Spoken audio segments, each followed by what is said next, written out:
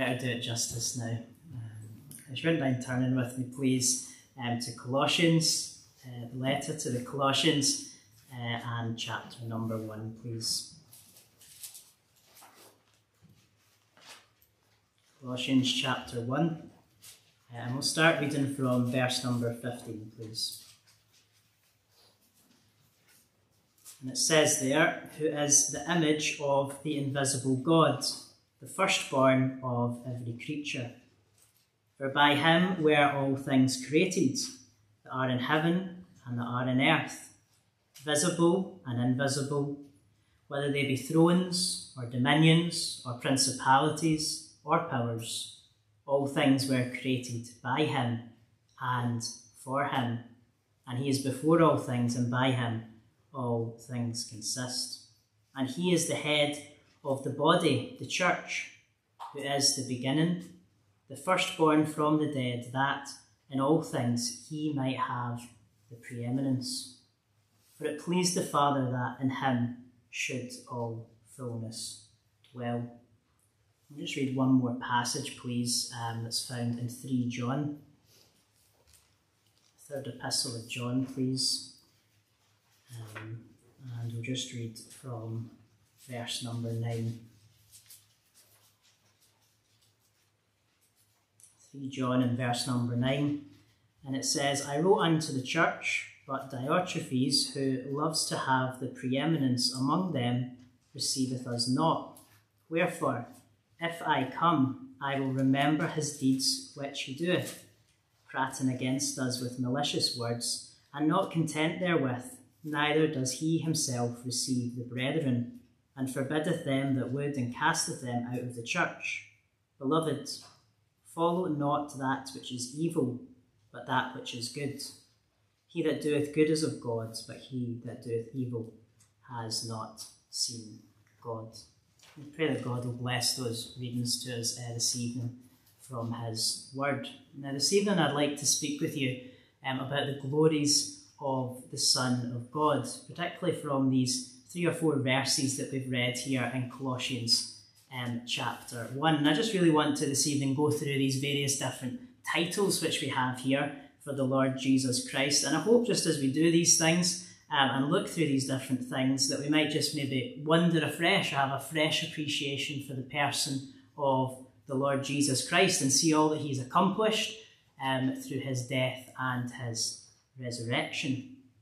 You see, there is a serious danger that our hearts can possibly grow cold, or our hearts can possibly grow away from the person of the Lord Jesus Christ. In the sense, you remember in the church in Ephesus in Revelation 2, you remember everything looked as if it was going so well from the surface, but in reality the Lord had that one thing against them, which was that they had left their first love. And so tonight humbly we hope that we might just be encouraged to learn more of our Saviour, learn more of the Lord Jesus Christ, and to worship and adore him for all that he has done. Now before just going in to consider that subject, I think it would be helpful just to have a short overview of this book of Colossians, and just so that we can have a little bit of context to these verses that we're considering this evening. So just 3 things I'd like to pull out from this letter. Firstly, we want to think about the penman, or the writer. I'm going for alliteration here, so the penman. Then we want to think about the preacher, and lastly we want to think about the person. Firstly then, the penman, so the writer of this book. And as most of you will know, the writer of the letter to the Colossians was the Apostle Paul. And that's confirmed for us in the first verse, chapter 1 and verse number 1. And it's also confirmed for us in the last verse of Colossians chapter 4 and verse 18. As well as that, Paul was clearly at the time writing from prison. You remember in chapter 4 and verse number 3, he will speak about how he is in bonds. And so Paul is the writer, and he is writing from prison. It is quite clear, though, from chapter number 2, that the people that Paul is writing to, he has in fact never seen face to face. He's been informed about them. Someone has come and told him about what is happening there in Colossae and in the surrounding area, and we'll touch on that person in a minute.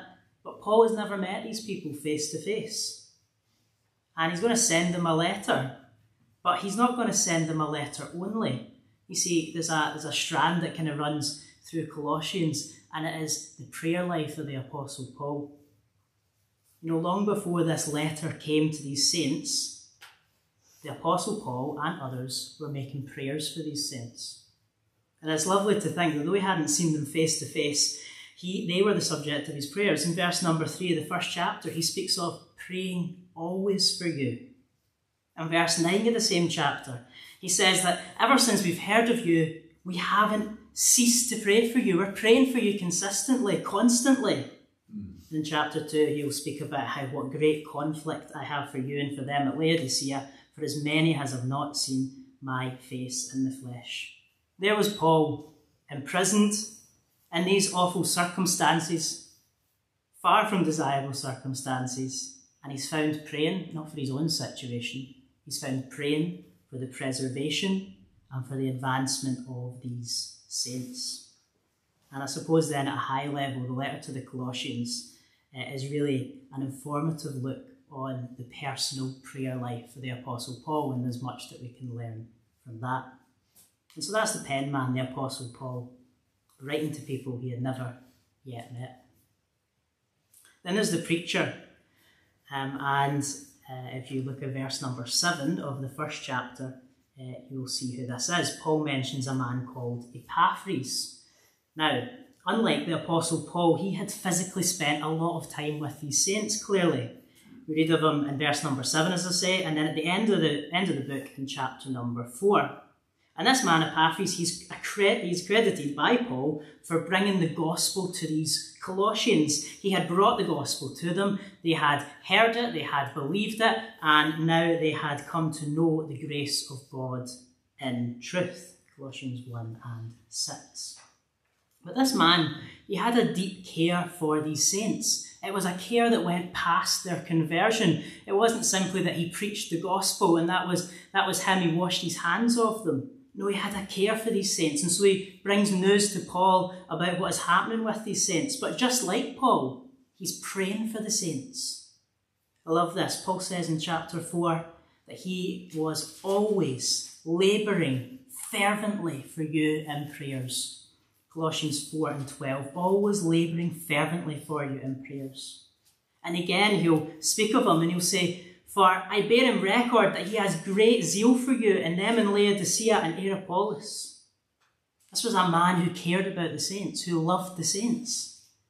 And because of his service, Paul gives him a few titles in the book that are worth noting. In the first chapter, he'll call him a dear fellow servant. Again, he'll call him a faithful minister of Christ. Again, he'll call him a servant of Christ at the end of the book. And here was a remarkable brother whose love for the saints is evidently seen in what he's doing. He is praying for them. It's that act of love that John speaks about in 1 John. You remember he says, let us not love in word, neither in tongue, but in deed and in truth.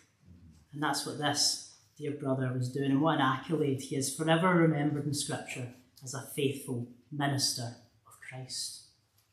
And so that's the pen man, Paul. That's the preacher, Epaphras. Well, what about the person? Well, maybe you were able to tell what person this book is all about just from those few first verses that we read. The person that the book is all about is the Lord Jesus Christ. Paul will, in this letter, dwell much on the work and much on the worth of the Lord Jesus Christ, as we learn in this letter what Christ is to the church. And this teaching about Christ was very much needed, because even if you just went home and had a brief reading of the letter of the Colossians, it would be clear to see that there was much false teaching which was all around these saints. And these false teachings that were being circulated, they did not rightly regard the glory of the person of Christ or of his work. And so Paul will speak to these saints and he will warn them. He'll warn them against philosophy and vain deceit. It's after the traditions of men, it's after the rudiments of this world, but crucially, not after Christ. He'll warn them about Judaizing teachings, and he'll say they're a shadow of things to come. but the body is of Christ. He'll warn them against any man beguiling them out of their reward in a voluntary humility and worshipping of angels, and he explains that they're speaking of things that they've not seen. These things are coming from a puffed up fleshly mind, crucially not holding the head, which, as we'll see in a minute, is Christ. And so the principle then for exposing all of these false teachings is teaching concerning Christ. When measured against the person and the work of Christ, the evil of these false teachings is uncovered. And so throughout the book, we find Paul declaring for us the all-sufficiency of Christ, declaring for us the glories of Christ. And it's some of these glories that we want to think about in our section of Scripture this evening. So we've seen the penman Paul and the preacher Epaphras, and finally the person that this book is all about, the Lord Jesus Christ. Now let's come back to think just about our passage this evening. And just in order to help us understand this passage, there's just one key word which I'd like to highlight for you that we can maybe just keep in our minds as we look through the passage this evening. And that key word is found in verse number 18. And it's the word preeminence, or the preeminence. Interestingly, the Greek word which is used here in verse number 18 for the preeminence only appears here in our New Testament. And the meaning behind that word is to be first, or to hold the first place. And so if you have another translation, it might read something like that he might have the first place in all things, or so that in everything he might have the supremacy. And this is the meaning of the verses that we're going to be considering tonight. They're explaining for us clearly that in everything, in all things, Christ holds first place, that he has superiority. Whether it is creation, as we'll think about in a minute, or whether it is the new creation, Christ is the preeminent one. And so this is the thought we want to keep in the back of our heads as we go through this passage this evening. Now, one more thing just to point out, which hopefully will help us in our understanding of this thought of preeminence. Now, as I said, the Greek word which is used in Colossians chapter 1 only appears here. But the thought of preeminence and the English word for preeminence appears elsewhere in Scripture. And I suppose it will depend what translation you have, but if you've got the King James translation, it appears again in 3 John. And that was where we read from this evening. That's where we took our second reading. Not the same Greek word, but the thought of preeminence is there. We read of a man called Diotrephes, who loveth to have preeminence among them. But the Greek word is different here. The word for preeminence is different entirely to the one that's used in Colossians 1. Instead, the word that's there is used to convey someone who aspires to preeminence, someone who desires to be first. Hence the translation, who loves to have the preeminence. And this is what's said about Diotrephes. He aspired to preeminence. He wanted to be first, and in a particular realm amongst God's people. And we'll come back and think about him a little bit later on tonight. But just at the outset, it's helpful for us to just take note of these two different instances of preeminence in Scripture, just to help us understand the difference here. In 3 John, preeminence is an aspiration or the desire of this man in a particular realm. In Colossians 1, the preeminence of Christ is not an aspiration, it's not a desire, it is a reality. And due to who he is and what he has done, it is a reality. We don't only see preeminence as well in a particular realm, as with this man Diotrephes, but we see it unequivocally everywhere. He holds first place, that in all things he might have the preeminence. And with that said, let's just look at this section this evening under these two headers. Firstly, we want to think about the preeminence of Christ in relation to the creation, and that will cover off verses 15, 16 and 17. And secondly, we want to think about the preeminence of Christ in relation to the new creation, and that will cover off verse number 18. Now, evidently, preeminence in creation and preeminence in the new creation, can only belong to God himself. And so this section is bookended, if you like, start and end, with reference to the deity of Christ. We'll consider verse number 15, probably not verse number 19, but we'll consider verse number 15 to notice that. And whilst we firmly stand on the truth of the deity of Christ, there's those who are going to maybe come to you in the street or come and knock your door and use these very verses to try and disprove the deity of Christ. And so we'll be careful tonight just to show how wrong they are in that assertion. First then, let's just look at that opening statement in verse number 15, and then we'll go on to think about the preeminence of Christ in relation to both creation and the new creation. So we read in verse number 15, who is the image of the invisible God, who is the image of the invisible God. Firstly, just notice that word, who. This links us back to verse number 13, and there we learn who it is that Paul is speaking about. The who is his dear son, or if you prefer, the son of his love. And so we begin then with one who is the son, who is loved by the Father. And you'll remember that in John 17 we're told that that love was there even before the foundations of the world. Notice too how God is described in the verse. He's called the invisible God. And we find that thought being expressed often in Scripture. Remember, John will say, no man has seen God at any time. Paul will say to Timothy, now unto the King eternal, immortal, invisible, the only wise God. In the Old Testament we find that as well, Exodus 33 in that well-known section, for there shall no man see me and live. And so we have his dear son, the son of his love, and we have the invisible God, and we realise that the son of his love is the image of the invisible God. And what we're learning is that in the son of his love we see what God is. John writes, no man has seen God at any time. The only begotten Son, which is in the bosom of the Father, he has declared him. He is the one who in his person perfectly displays the very nature and moral attributes of God. And so when we want to understand God's love, where do we look?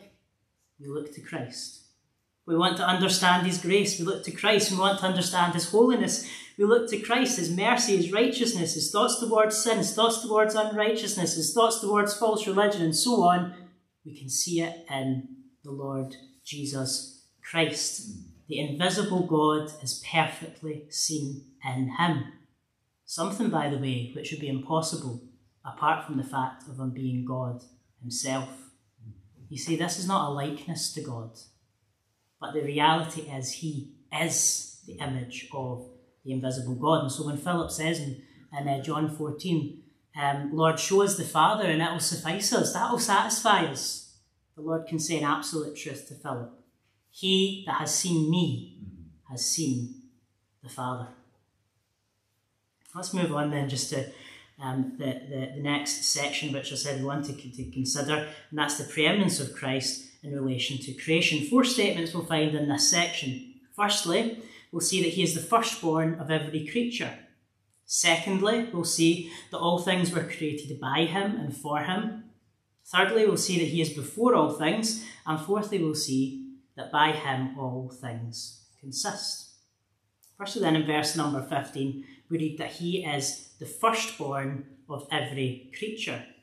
Now, this statement, as I alluded to earlier, we need to handle with care, as many people use this statement to try and attempt to suggest that God had somehow created the Lord Jesus Christ. But as we'll see in just a minute, that error is actually contradicted by the following verse. Because as we'll see in a second, all things were created by him.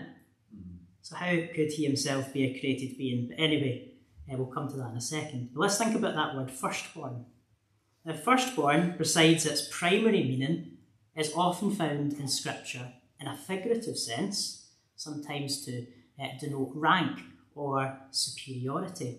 For example, in Exodus chapter 4, we'll read that it says, and thou shalt say unto Pharaoh, thus saith the Lord, Israel is my son, even my firstborn. Now, Israel wasn't the first amongst the nations. In fact, right now they're a group of slaves who are being kept captive in Egypt. They're not the first of the nations upon the earth, but they are God's chosen nation. As well as that, Jacob, who was later named Israel, you'll remember, he wasn't the first of his father's sons. No, remember he had an older brother called Esau. Yet, this nation, God says, is my firstborn. And so they're called firstborn. Why? Down to their rank, down to their superiority, down to that unique relationship which they had with God. Again, we come to Psalm 89. And it says, I will make him my firstborn higher than the kings of the earth. Now, David is mentioned in the context, but this is clearly messianic. And it's speaking to us of the reign of Christ. And again, it's all to do with position and rank. It's nothing to do with dates and times. I will make him my firstborn. Again, we come to Jeremiah 31 and 9. I am a father to Israel, and Ephraim is my firstborn. You'd remember when you come to Genesis 48, Israel stretched out his hand and laid it upon Ephraim's head, who was the younger. So clearly, again, firstborn is not relating to date or time. Firstborn is not relating to who it was that was born first.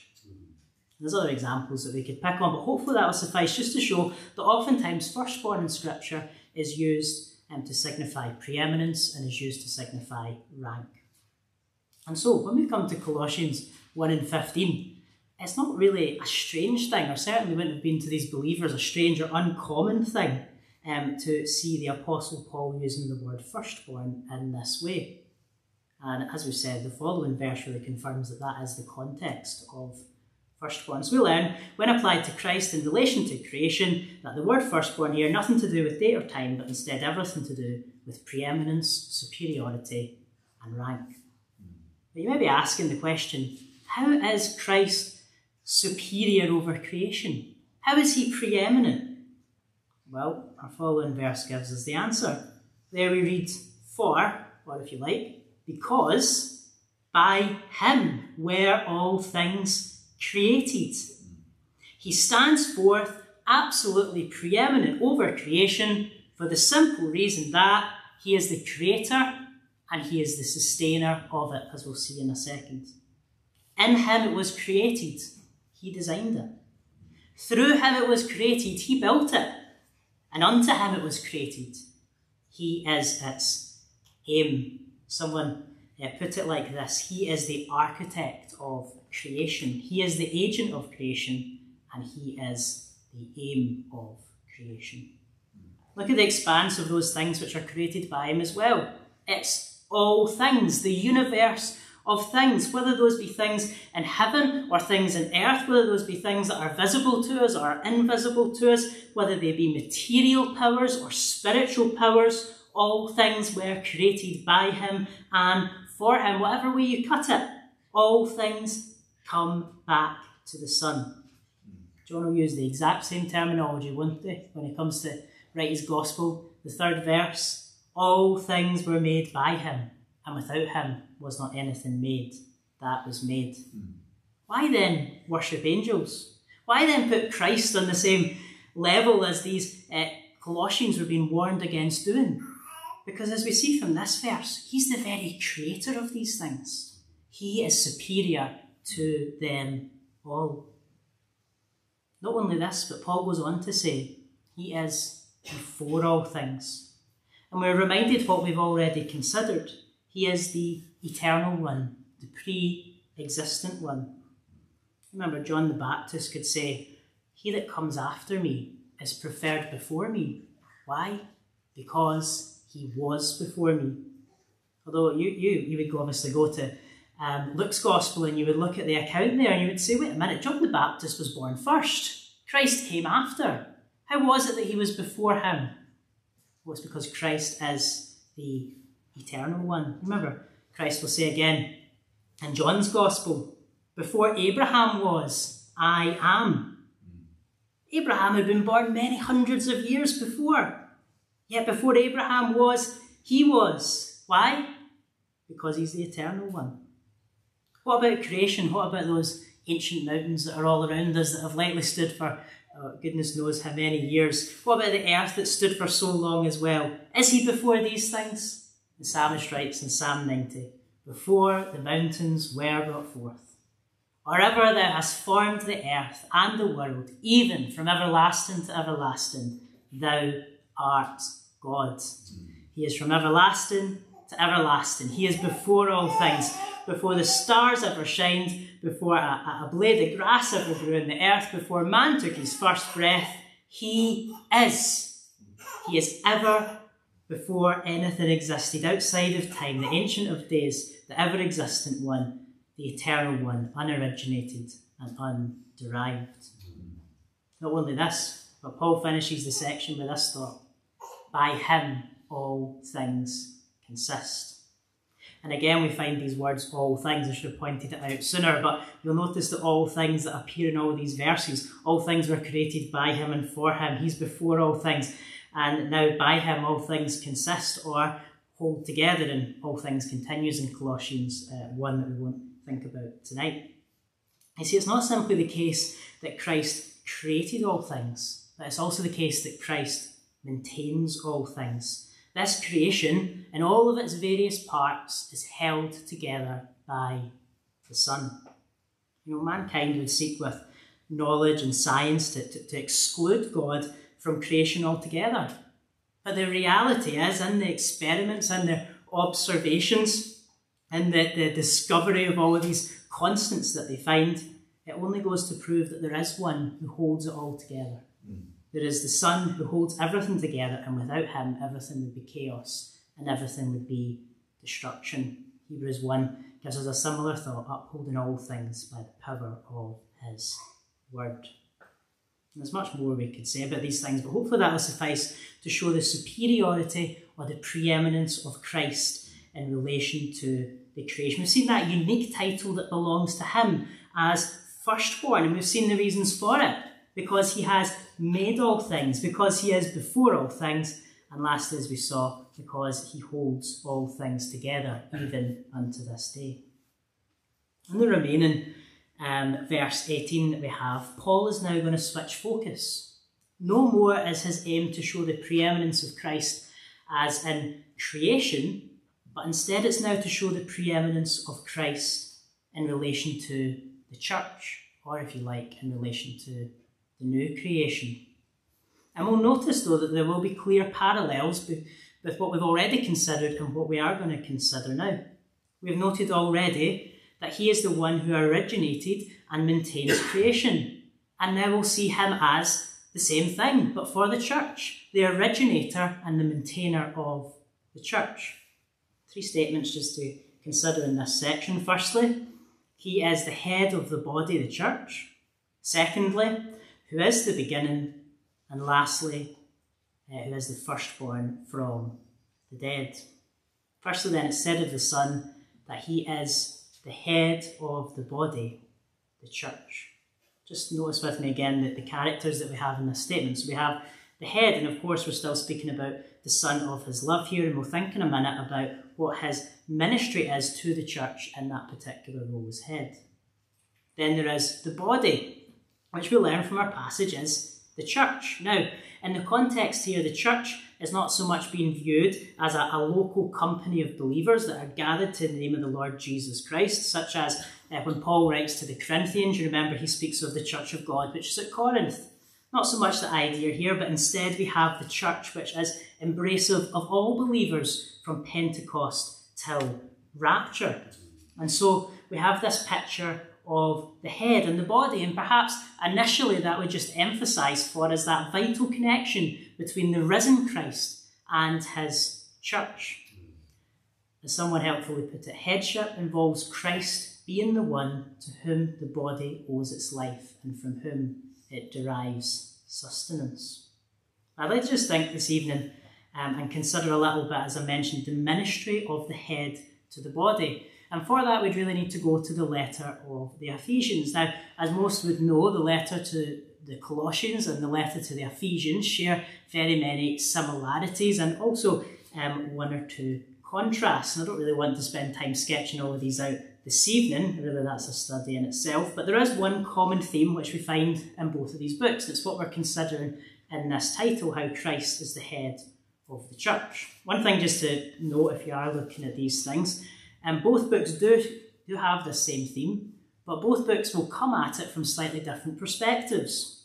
In Colossians, we learn what Christ is to the church, and in Ephesians, it's almost a bit like the reverse, what the church is to Christ. But regardless, when we come to the letter of the Ephesians, we see this truth about Christ as the head of the church. And so when I come to chapter 1, I read there that he gave him to be head, even to be the head over all to the church, which is the body. When I come to chapter 4, I read about speaking the truth in love, that we may grow up into him in all things, which is the head, even Christ, from whom the whole body fitly joined together and compacted and so on. And then when I come to chapter 5, I read about Christ again as the head of the church. But there I see that truth in connection with husbands and wives.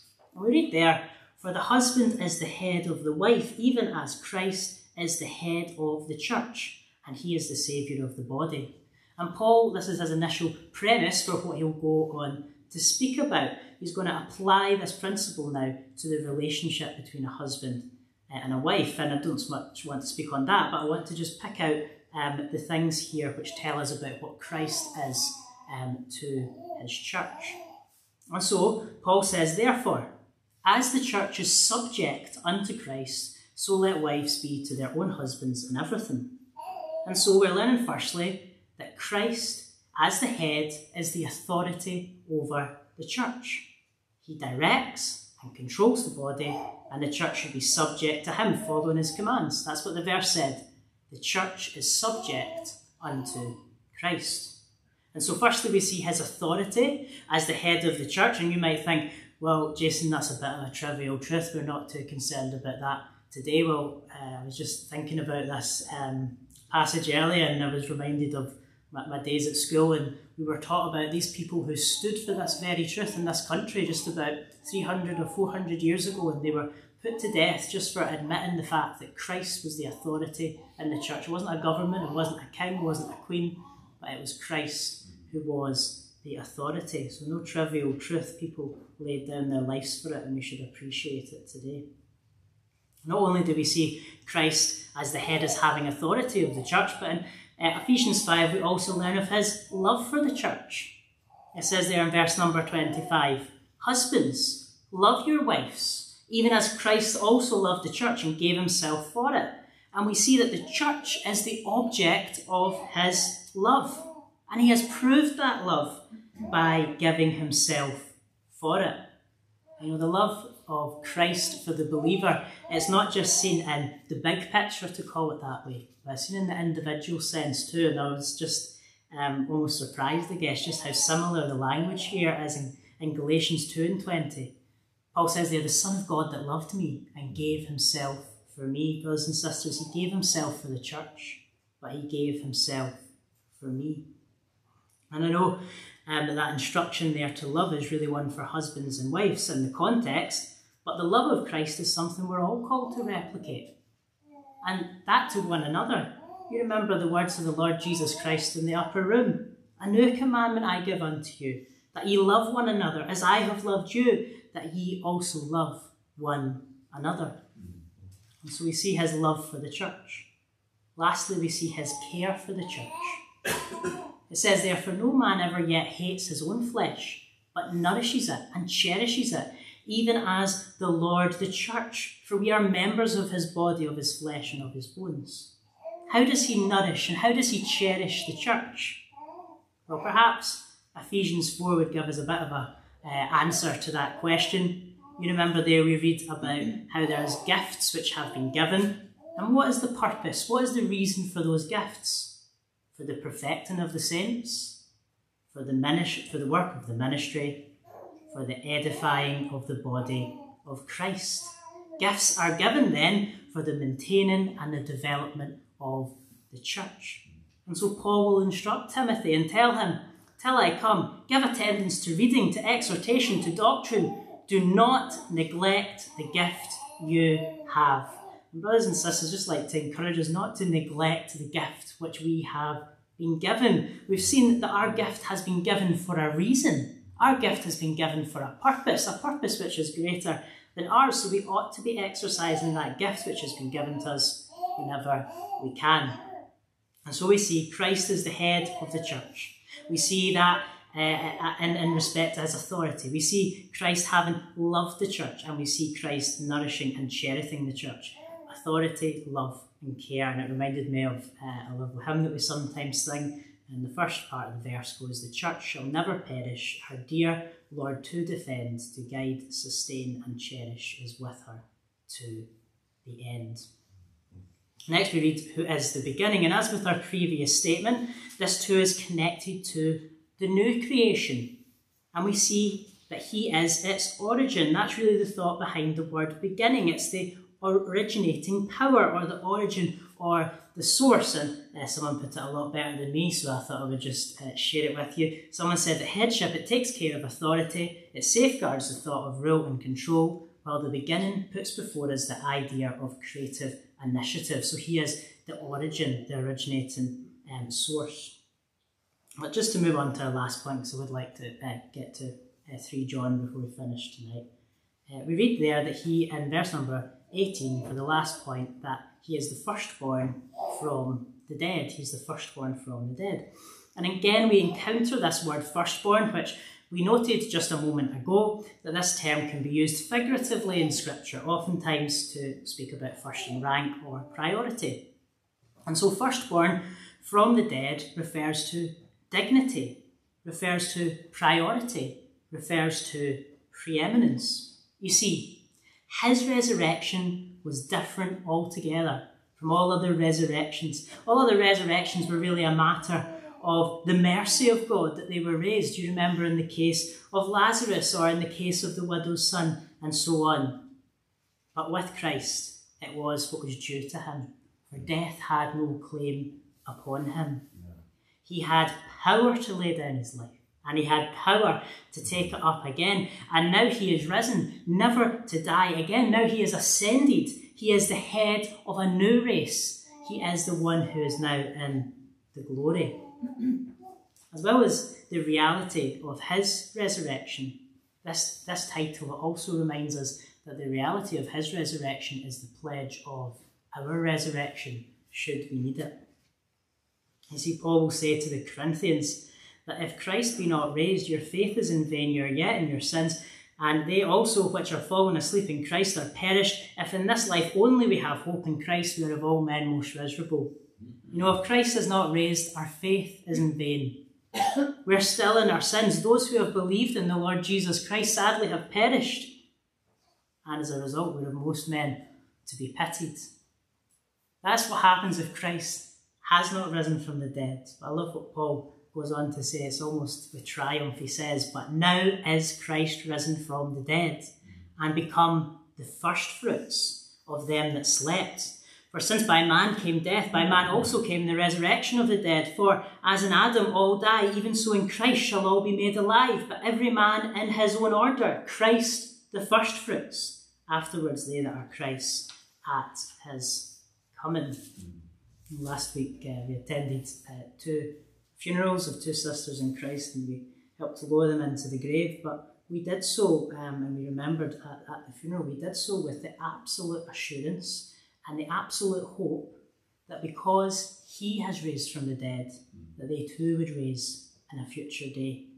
Not only raise, but be changed. And that's the wonderful truth. We shall not all sleep, but we shall all be changed. And though we don't wait for the grave, instead we wait for his coming, it's good for us to remember that death cannot separate us from the promises of God.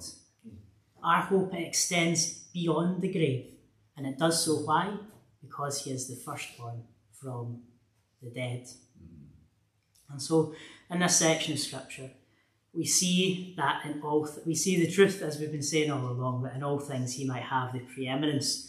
This is the goal of Paul. This is what he's been writing about. He's trying to show us that it has been ordained by God that in all things Christ would have the preeminence, would have first place in all things. Whether we think about the creation, whether we think about the church, Christ has preeminence. He is the superior one. He holds first place in all things. Just two practical points to bring out from the passage, and then we'll sit down. Firstly, I'd just like to mention Diotrephes, who we read about at the start of our meeting. And we read, just to remind you, that he was one who loved to have the preeminence among them. Here was someone who, as we thought, in reality was not the preeminent one, but he desired to be. He desired to hold top place, if you like, amongst God's people. His attitude, it might just remind us of the warning that Peter gives. You remember in Peter 5, and he's speaking really to elders, and he says, neither as being lords over God's heritage, but examples to the flock. And you know, this man Diotrephes, he might have very well been a prominent brother in the assemblies. Perhaps he was a man who was gifted. You know, John really doesn't tell us. But the reality is, anything that he might have been was being spoiled by this fact, that he loved to have first place amongst God's people. And look at his behaviour. You see, that is really just the fruit. His behaviour is really just the fruit of a self-important heart.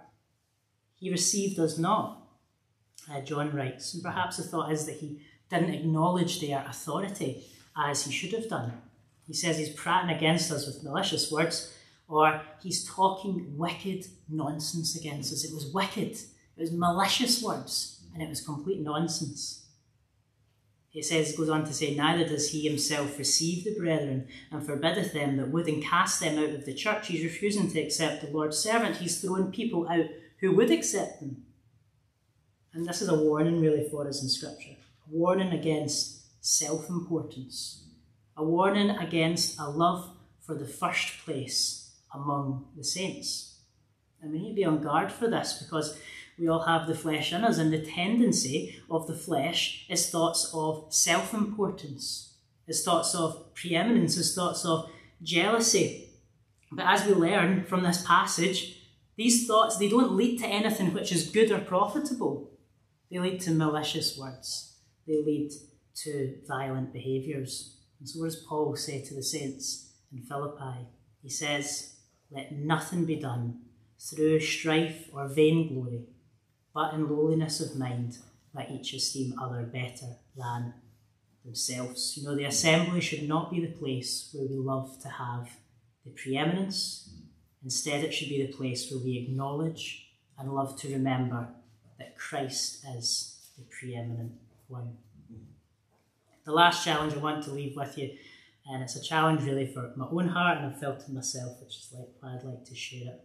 I just want to challenge us on our appreciation of the person and the work of the Lord Jesus Christ. You know, we all live in busy worlds, and there's much to take up our time and much to fill our minds. There's many legitimate things we're involved in, and probably many illegitimate things as well that we shouldn't bother with. But I wonder if we're just taking time, whether it's out of our day or out of our week, taking time to study and taking time to dwell on the person of the Lord Jesus Christ. You know, we have been saved. We have new life with Christ. There's something better for us to be taken up with than whatever the rest of this world wants to be taken up with. And what is the greatest thing we can be taken up with? It's the person of the Lord Jesus Christ. I wonder, are we captivated by his beauty, or have our hearts just grown cold? Are we like that church at Ephesus, that we left our first love? You know, we were back in Scotland a wee while ago. An elderly brother in ministry said that when we cease to wonder, we cease to worship. When we cease to wonder, we cease to worship. And I hope we never lose the wonder, just of the amazement of the Christ who died for us and who gave himself for us. Now, when considering this passage this evening, there was something which, a hymn which came to my mind, and I'll just share a few verses of it, and then I'll sit down. And maybe you know the hymn. It says, hast thou heard him, seen him, known him? Is not thine a captured heart? Chief among 10,000 own him, joyful choose the better part. What has stripped the seeming beauty from the idols of the earth? Not a sense of right or duty, but the sight of peerless worth. Not the crushing of those idols with its bitter void and smart, but the beaming of his beauty, the unveiling of his heart. 'Tis that look that melted Peter, 'Tis that face that Stephen saw. 'Tis that heart that wept with Mary, can alone from idols draw. Captivated by his beauty, worthy tribute haste to bring. Let his peerless worth constrain thee, crown him now, unrivalled King. May the God of just bless his word to us this evening.